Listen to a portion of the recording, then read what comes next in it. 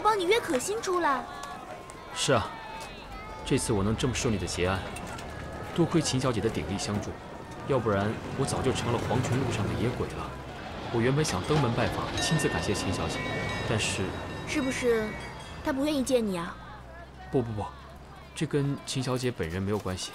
司徒哥哥，我跟你说，你就让这件事情过去算了。而且你的心意，可心她一定会了解的。再说了，现在那些小报记者的鼻子啊，比狗还灵呢。你说万一你们两个要是……小报记者？说你自己啊？什么呀？我可是正经报社的记者。好了，不开玩笑了。你也知道我和秦小姐身正不怕影子斜，我们是清清白白的，所以希望你可以帮我这个忙。司徒哥哥，不是我不帮你，是他们家那个顽固的老爷子根本就不让我见可心，你知道吗？他还说什么我会把可心给带坏了。还有啊，我可是你最忠实的粉丝，你居然让我去替你约别的女孩子，你也不怕我伤心，不怕我难过啊？那既然你不愿意帮我，那就算了吧。谢谢你，我先走了。司徒哥哥，好吧，虽然他们家老爷子不让我见可心，但是我还是可以帮你想办法的。真的？真的。谢谢你，爱莲。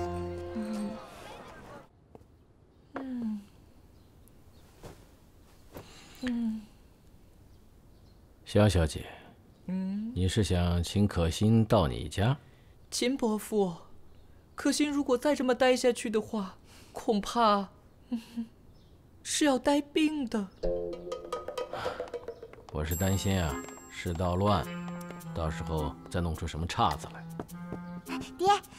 爹，您不让姐姐去，那让萧姐姐带我去吧。萧小姐，请的是可心，你又出来闹什么乱子呀？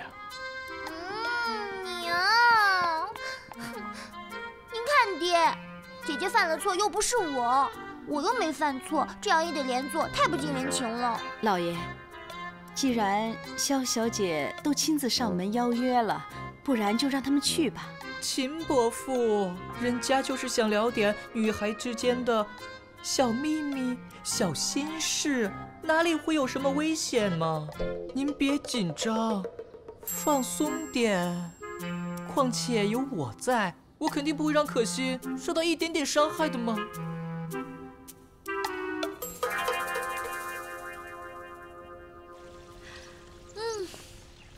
我在家里啊，闷都快闷死了。要不是肖阳，我爹肯定不让我出来。那是因为你每次出来都要惹点事，害我连坐。可晴，你还在生姐姐气呀？姐妹哪有隔夜仇啊？而且我能出来放放风，已经很开心了。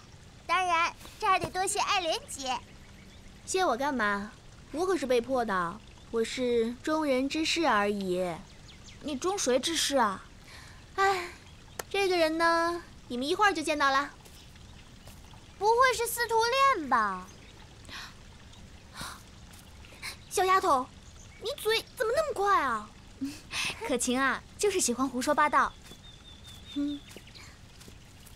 哎，爱莲，你怎么也有这个呀？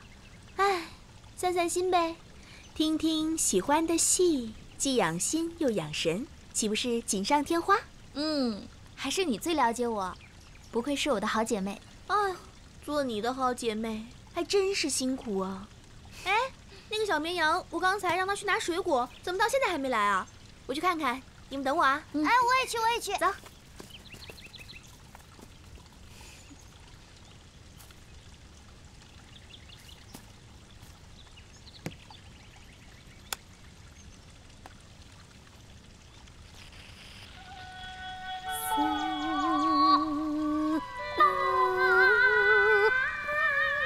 爱莲姐，我说对了吧？其实就是那个司徒恋找我姐，对不对？司徒恋不会对我姐有意思吧？怎么可能啊！我告诉你啊，那个司徒哥哥呢，他是为了谢谢可心，他才不会对他有意思呢。你不会是吃醋了吧？哎，怎么办呢？我觉得我姐跟司徒恋还挺般配的呀。配什么配啊？还天仙配呢！别跑！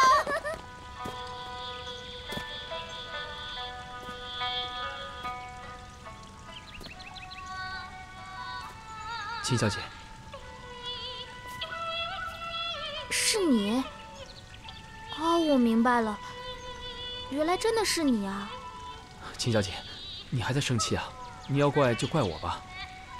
是我拜托爱莲安排的，我想亲自谢谢你出来帮我作证。不必了，我也只是做我该做的事情。那怎么会是你该做的事情呢？你一个女孩子家不该强出头，你难道就一点不担心自己的名节跟清白吗？你居然跟我谈名节！你一个留过洋的新派艺术家，怎么说出来的话跟我爹一模一样啊？你爹？我看你啊，就是外表披着西洋的外皮，但骨子里却是封建思想的老古董。这还是第一次听到有人说我是个老古董。不是吗？你怪我强出头，那你呢？你怎么不说你自己逞英雄呢？明明就是有我这么一个证人，你却不说出我来。你以为你被人误会，被人判了死刑，我心里会开心啊？可把你说出来，为了救我却坏了你的名节，你以为我就能从此心安理得吗？我出来替你作证，也不光是为了你，我也是为了我自己。我也不想你因为我而死，这样我会一辈子良心不安的。所以你以后就不用再谢谢我了。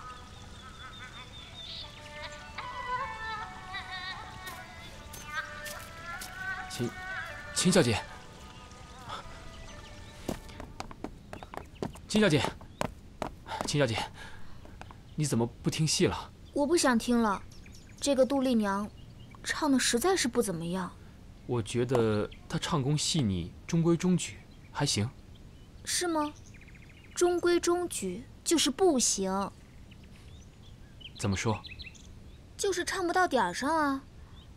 《牡丹亭》最讲求的就是情字，所谓情不知所起，一往而深。生者可以死，死可以生。杜丽娘因梦生情，一往情深，上天下地，终于超越了生死，重返人间，可谓是天下第一有情人。所以唱杜丽娘啊，一定要遵循着情至、情真、情深，层层深入，丝丝入扣，才能够淋漓尽致。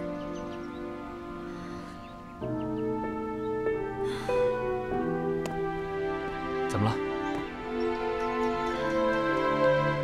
可能是我苛求的太多了，我听了无数张唱片，可是就是没有听到自己想要的杜丽娘。也许我想要的杜丽娘，可能这个世界上根本就不存在。原来秦小姐还真是个懂戏之人。我学戏呀，还是被我爹给逼的，可是学着学着呢，还真就喜欢上了。可是我就是不喜欢我爹逼着我要做这个做那个的，所以我也不知道是真的喜欢还是讨厌。你能说出刚刚那番话，我敢肯定你是真喜欢了。也许是吧。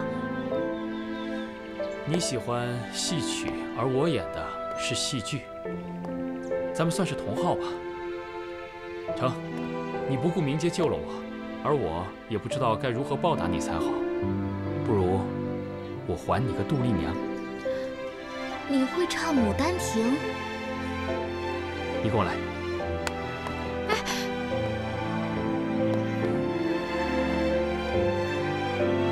怎么？怕我把你给卖了？怕什么？去就去嘛。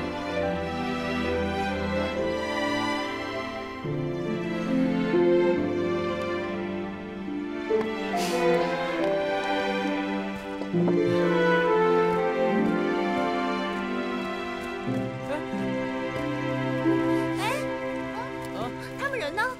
不知道去哪儿了。我我姐不会在你家院子都能走丢吧？啊，会不会是可心姐和司徒哥他们自己出去了？什么？司徒哥带可心出去？这不可能，怎么可能呢？如果他俩真的在一起，那还好。我现在对我姐走丢的事情怕死了。哦，对，太好了太好了，我也不想再扮肖洋洋了。哎，好什么好呀？他们两个干嘛要单独出去嘛？我姐对这个司徒恋真的不太一样，他们会不会恋爱了？怎么可能呢？他们俩一见面就掐架的呀，你又不是不知道。而且啊，可心不是说他一直都不喜欢司徒哥哥吗？而且司徒哥哥肯定也是因为想要谢谢可心之前替他作证的事情，所以才邀请他的呀。他们是不可能产生感情的，不可能的。哎，不对，爱莲姐，你不是一直希望司徒哥和可心姐和好的吗？哎，可笑，他以前可不是这样的，今天特别反常。谁反常了呀？我是说过，我想让他们和好，可是我也没说让他们百年好合嘛。哎，好酸呐！你有没有闻到醋味啊？醋坛子都打翻了。什么呀？可晴，你说可心，她肯定不会是那种抢别人男朋友的人吧？啊，爱莲姐，司徒哥什么时候成你男朋友了？我就是随便说说嘛，但是我相信有一天啊，司徒哥哥一定会成为我的男朋友的。爱莲姐，真不是打击你，我觉得吧，除非司徒哥他脑子进水了，才会看上你的。别打！我倒是希望司徒恋跟我姐在一起的，这样就没有人和我抢天耀哥了。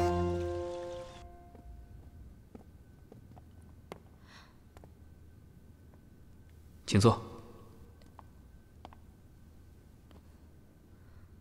你怎么带我来这儿啊？你不是要还我一个杜丽娘吗？这是你的歌剧院，又不是京戏台。稍等一下。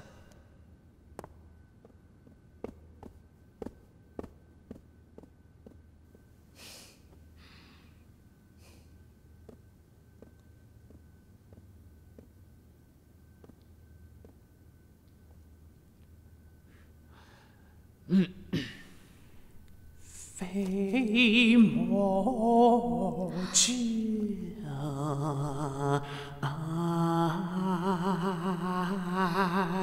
云下翠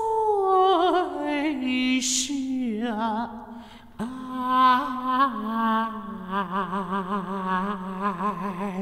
一丝风披。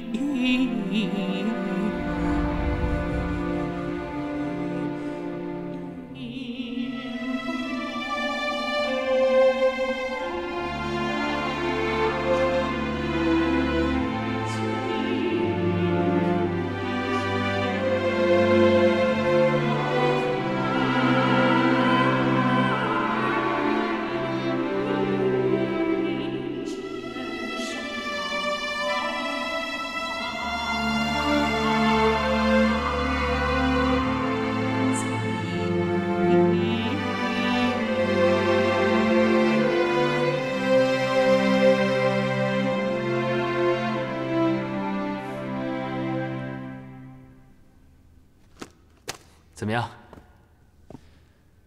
这个杜丽娘满意吗？怎么可能啊！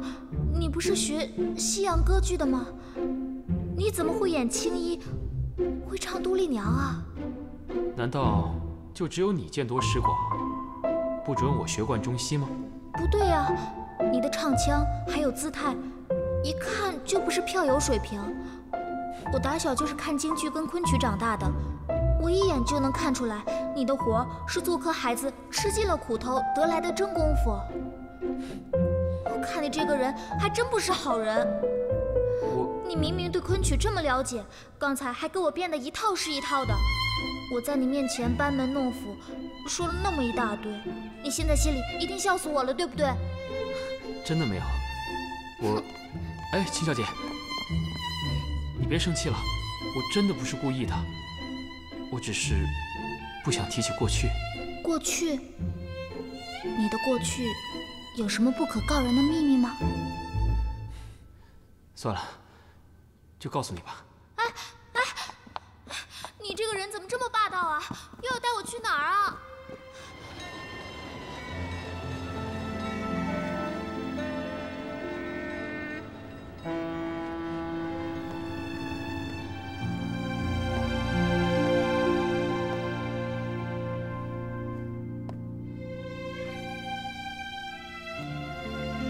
这是什么？你忘了，上回你在这里的时候，把它当成是抹布，用来擦墨水。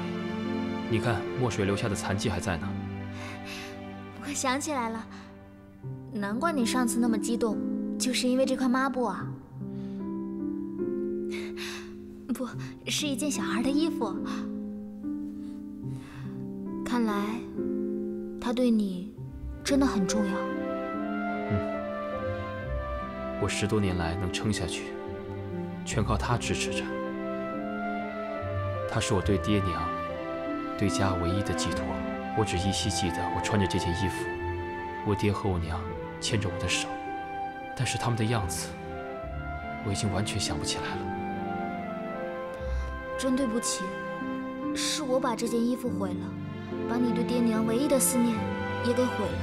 还好，它还在。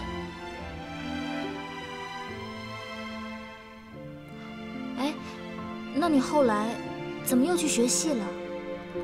父母离世后，我被戏班主收养。我真正能够记事的时候，已经在师傅的戏班子里了。起来，起来，练功了，起来！打死！不让你们长记性，不让你们长记性！打死！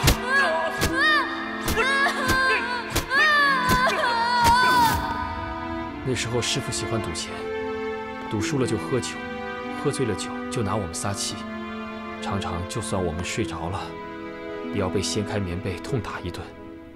那段日子就像噩梦一样。我嘴上说错了，下次不敢了。其实根本就不知道做错了什么事，只不过是胡乱求饶罢了。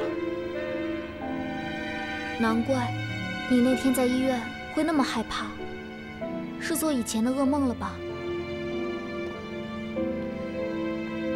那天你拉开我的被子，我吓了一跳，一下子脾气就上来了。这可以说是我的禁忌，实在是小时候被师傅打怕了。怪不得，这种阴影会跟着你一辈子的。师傅每次打起人来，就好像着了魔似的，怎么也停不下来。那时候就觉得时间特别慢，到底还要被打多久？多久才是个头？怎么师傅打人就不会累呢？我想想都觉得疼。哎，你是不是除了那些旧伤以外，还有一个？算了，没什么。是这个吗？我永远记得那晚是七夕之夜，我看到一个很像我娘的女人，我就追啊追，结果迷路了。好不容易才回到戏班，却经历了可怕的事。我就给你烙个北斗七星，我让你再迷路，我让你再迷路，还迷不迷路啊？这7个伤疤太丑陋、太疼痛，也是太悲伤的记忆。从此我不会再迷路，却永远烙印下了伤痕。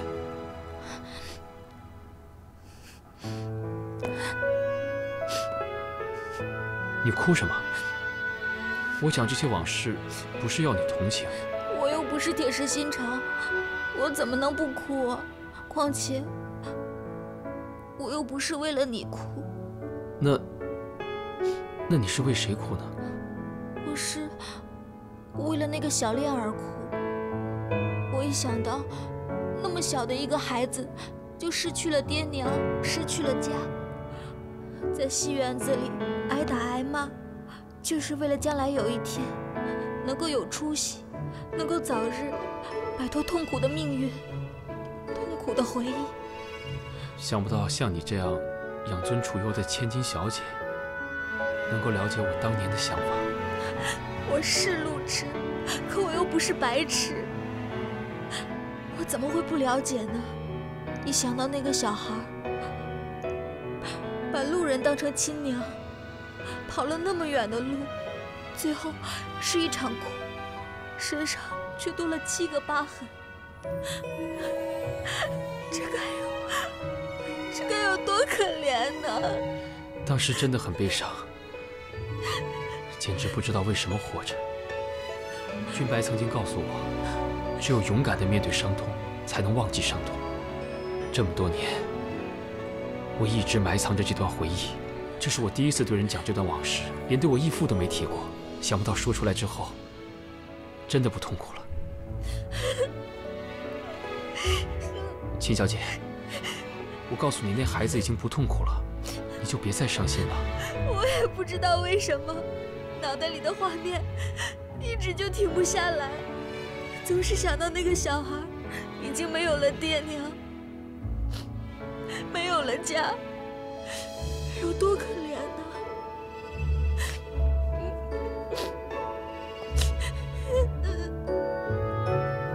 对不起，我本来是想好好跟你道歉和道谢的，怎么反而害你这么难过？都是我不好，害你哭了这么久。其实与你无关，我只是听说你迷路，我就想到了我。我迷路的时候，我也很害怕，很惶恐，就感觉好像全世界的人都把我遗弃了。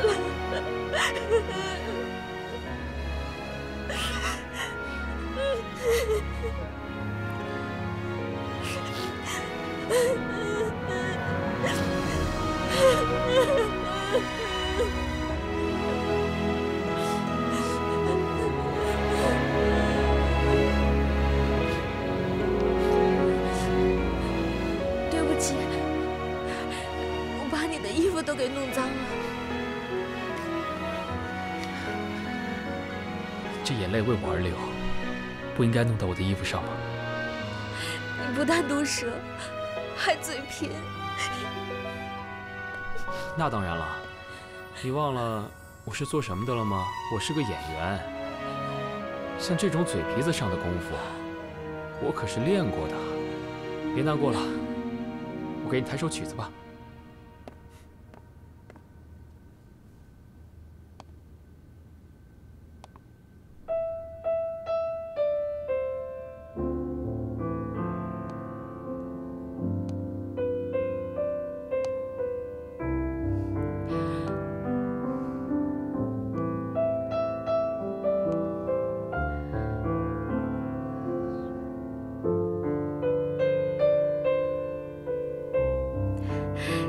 真好听，我记得这首曲子，之前我还帮你添过几个音符呢。对，就是那几个音符给了我灵感。那么这首曲子就算是我们共同创作的。那秦小姐，你为它取个名字吧。取名？我可以吗？当然，你想想吧。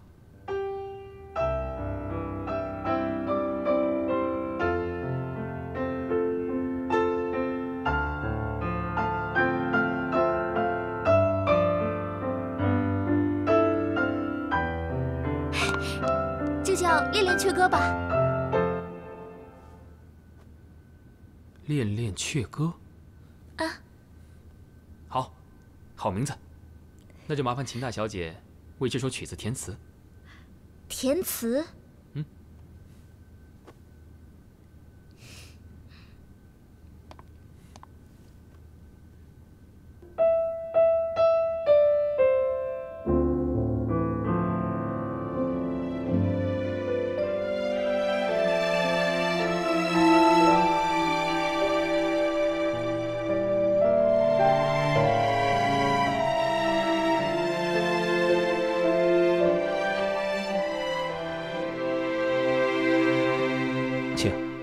哎呦，我倒是谁呢？原来是我儿子把大名鼎鼎的范大师请来了。哎，请，范先生。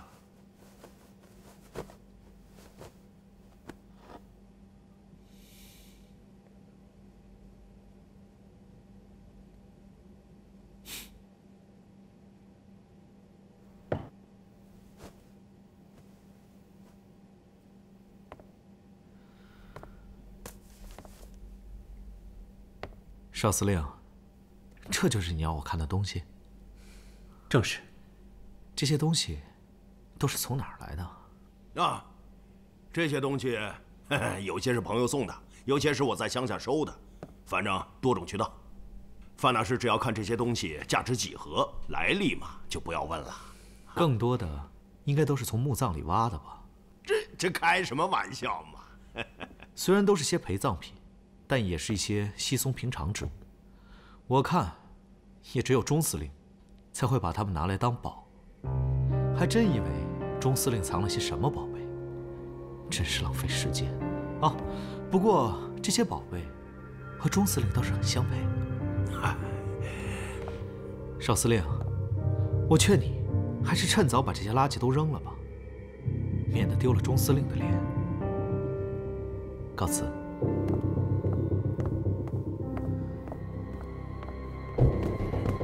王八蛋！我的爹！不对，万一这个范君白要是骗我，我看不会。他虽然为人高傲，说话尖酸刻薄，但对珍宝的鉴赏能力大家有目共睹。他这种人，如果遇到真正的宝贝，肯定会爱不释手，不会如此的不屑一顾。哼，总有一天，我得让他像狗一样跪在我面前。爹，您还在找那个大宝藏吗？废话，找了20多年了，能随便放弃吗？要不您把宝藏的资料交给我，我来帮你。行了，这事儿你不用操心了，回去休息吧。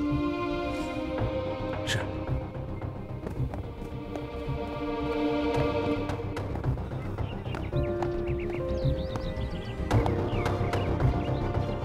钟伯年为何弄了这么多地下之物？难道他也知道那笔宝藏的事？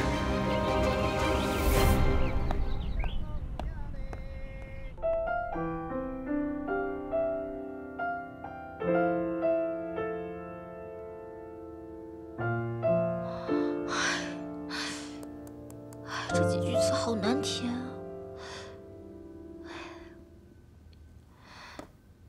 要怎么配合这个旋律呢？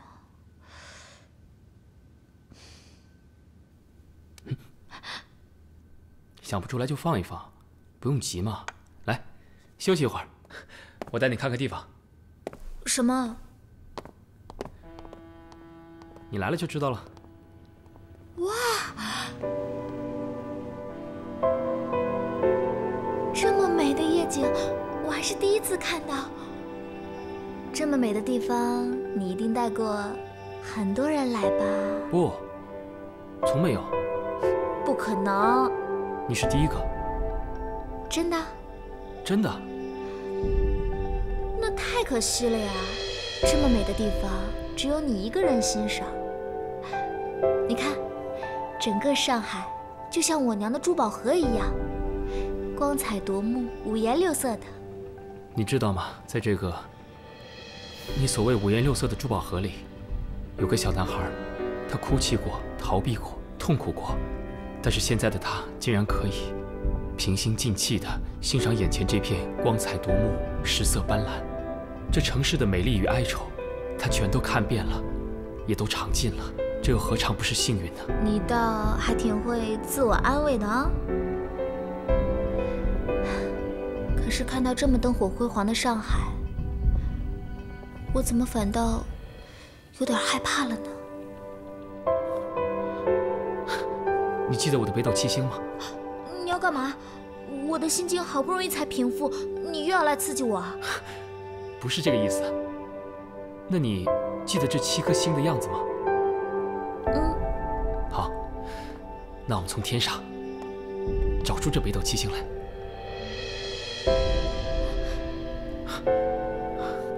这边。去哪儿啊？来，真的有你说的星星吗？你看这边。在哪儿啊？真的有北斗七星吗？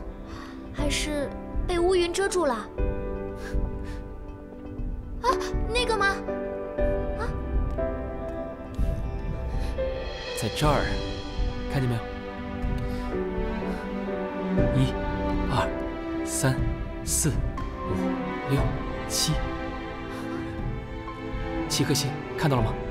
啊，真的有北斗七星啊！原来北斗七星长这个样子啊！是不是形状像个勺子？嗯。你看，这勺子的这2个星叫做天枢和天璇，这2个星的距离延伸5倍，就是北极星。北极星代表的就是正北，只要你找到这颗星，就能找到方向。就像是黑夜里的灯塔一样，找到它，就能找到方向了，对吗？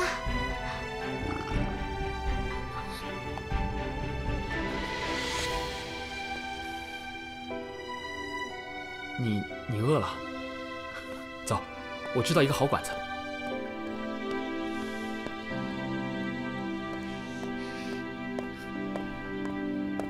走吧，不会让你失望的。走。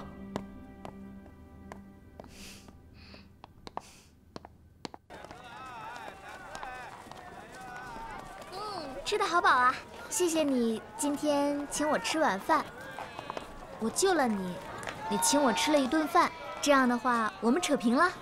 这和你的救命之恩不能相比。怎么不能相比呀？如果我要是饿昏了，你也算是救了我一命啊，对吧？算是吧。小姐，花伞看一下吧。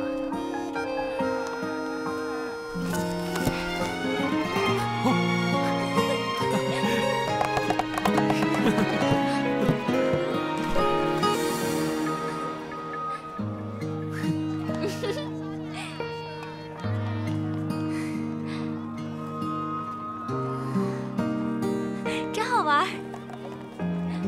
哎，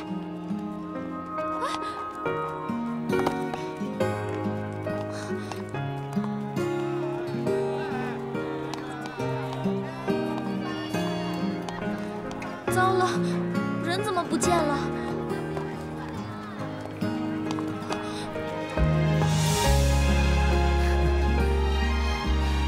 你吓死我了！我怕我找不到你，这里那么多人，我一定会迷路的。你忘了？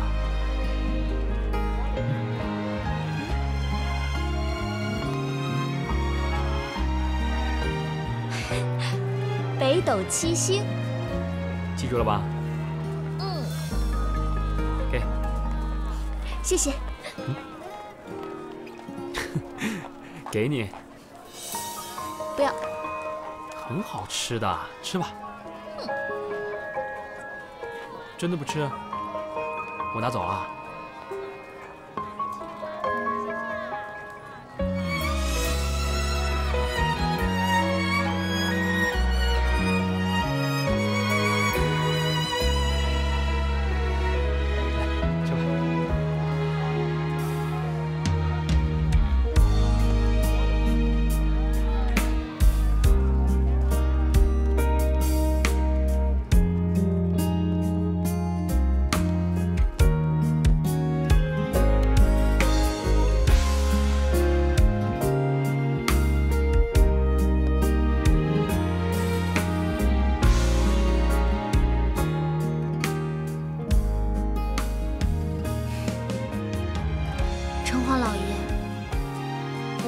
旁边的这位司徒先生最近可倒霉了，总是遇到一些莫名其妙的人和莫名其妙的事情。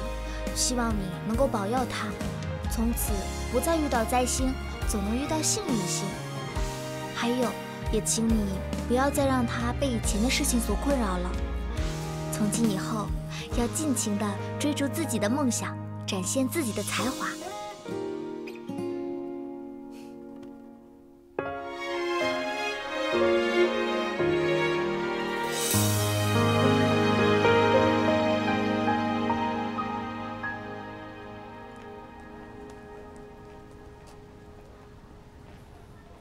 你在发什么愣啊？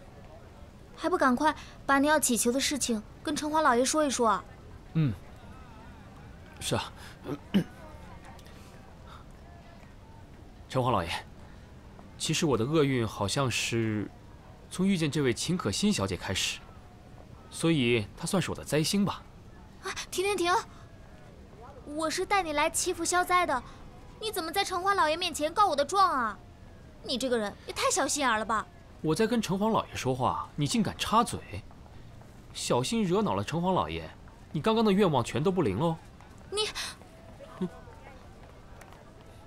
好，你说，让你说。虽然她是我的灾星，但也是我的救星。秦小姐是个心地善良的人，城隍老爷，请你保佑她，不要再迷迷糊糊惹上麻烦。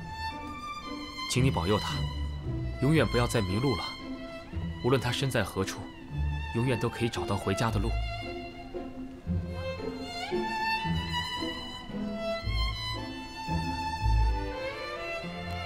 怎么样？满意了吧？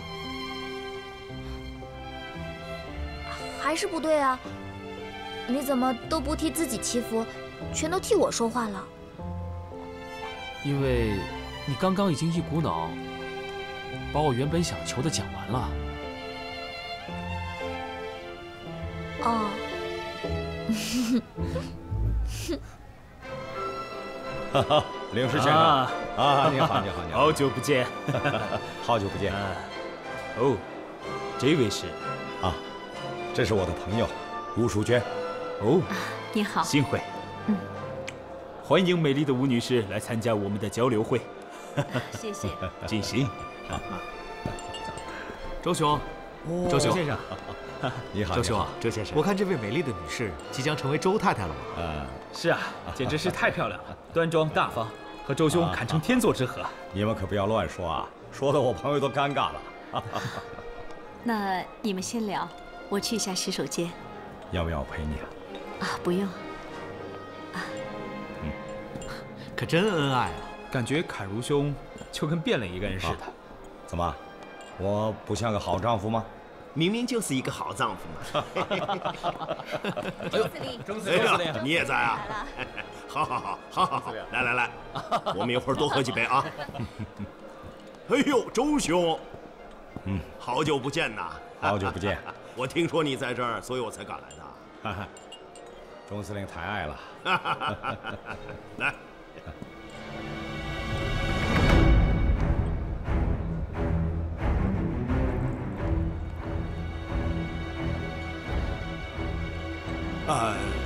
这位是啊，我来介绍一下，这位是。您怎么了？啊，没事儿，有点头疼。那我们回去吧。不好吧？没关系，抱歉。那我们先告辞了。好。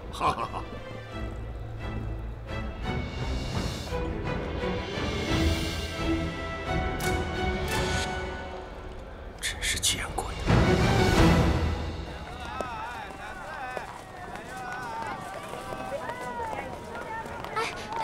等等，老板娘，给我来一条5色绳。好嘞，给你啊，谢谢。把手拿过来，我给你戴上。这5色绳呢，象征着长寿、康宁、富贵、好德、善终5种福气。希望你以后能够平平安安、顺顺利利的，然后能忘却所有的阴霾和不愉快，永远幸福快乐。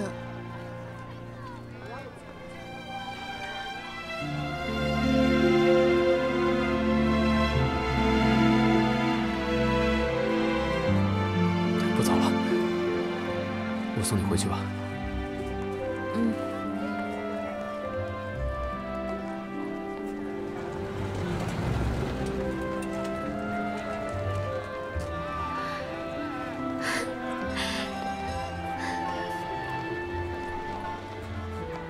真的是不管我正着看还是反着看还是斜着看，转多少圈，它都在那儿啊！